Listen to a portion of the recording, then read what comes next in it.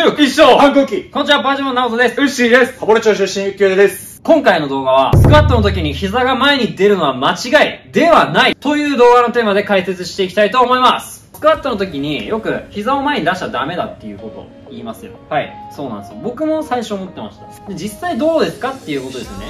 膝を前に出さないようにしゃがんでみて、しゃがみやすいですか？こういう感じにはなりますよね、絶対。そうなんですよ。多分ね、今膝映ってないんですけど。いや、映ってます。あ、映ってんの？絶対映ってます。あ、全体映ってんの？今日僕がセットしたんで絶対映ってます。広角なんですか？広角っす。すごいですね、絶対映ってます。こういう感じにはなりますよね。そうそうそう。はい、これ、どうですか？担いだらできますか？いやー、無理でしょ。無理ですよね。これをやれって言ってることですよ。じゃあ普通にちょっとしゃがんでみてください。はい。これ、膝出てませんか？出てます。ですよね。はい。膝痛めたことありますか？膝マジでないっすね。ないよね。膝を痛める場合っていうのは、これ皆さん覚えておいてほしいんですけど、これは今日のポイントです。膝を痛める場合は、膝だけ、もしくは膝を極度に曲げすぎてる場合ですよ。膝だけで曲げたらダメ。じゃあどうしたらいいのかっていうと、股関節もしっかり曲げてあげるっていうことですね。正しいしゃがみ方の意識みたいなのってあるんですか？椅子に座るようにとかなんか。椅子に座るようには股関節を曲げる意識を持てるようになります。それをやりすぎるとでもこうなっちゃうじゃないですか。そうだね。どういうしゃがみ方が理想的なんですか？持ってきて、ちょっと待って、これもう実技だからこっちやった方がいいんじゃないか。そういうことだよね、お前。長いから早く振った方がいいかなと思って。やれ！よし。はい、じゃあ早速スクワットやっていきましょう。やっていきましょう。まだだろう、お前。あら、お前、まだだろうが。離してはい、ということでね、今もう担ごうとしたんでブチ切れちゃいました。だから結局、担ぐんじゃないですよね、最初は。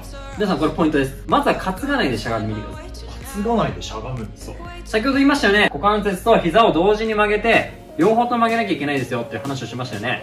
で、やった時に、じゃあどうやってしゃがんだらいいんだろうって思いません？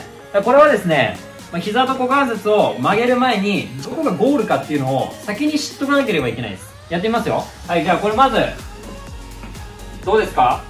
かかと浮いてますよ、先生。はい、膝出てますね。これどうですか？つま先が浮いてますよ。はい、これもダメですね。はい、じゃあこれはどうですか？整った。安定感ありますね、これめっちゃ力出るんですよ。今何を変えたかっていうと、これ多分重心の位置を均等にしただけです。最初の膝が前に出てたのはつま先重心になったんです。でその後後ろに引きすぎたやつはかかと重心になってるんです。ここを均等にしてあげただけなんです。でこれをじゃあ担いでいきなり均等のまましゃがんでくださいって言ったら難しいですよね。はい。でもボトムに行ってからそれを調整してあげると簡単にできるんですよね。重心の位置的にもすごくいいですし、しゃがみやすいと思うんですよ。だからまずボトムに行ってから自分の重心どこが一番バランス取れて乗ってるんだろうなっていうのを探してあげます。はい、重心決まりました。じゃあそこにしゃがむ。何回かやってみてください。よくウッシーとかもありますけど、ストップスクワットでこういう意識ってことですか？要はこれをもっと応用したのがポーズっていうことですよね。その重心の確認っていう意味で。だからこれ原点ですよね、これって。ボトムの位置をまず確認してからスクワットをやれってことですよね。はい、じゃあここじゃあ決めます。はい。担いだけど何も変えずにさっきと同じようにしゃがんでいくと。めちゃくちゃ綺麗。うん。綺麗。綺麗ですね。なんでかしますか？ゴールが分かってるから。そういうことです。まあでも今日話したかったのは、その股関節と膝をしっかり曲げましょうよっていうことを僕は伝えたかったです。皆さんもゴールを決めてスクワットをやってみてください。この動画が少しでもいいと思ったらチャンネル登録をしてパワーチューブ入部お待ちしております。サブチャンネルと公式 LINE の方もやってますので、そちらの登録もお忘れなくお願いいたします。お願いします。それでは皆様、良いパワーライフを。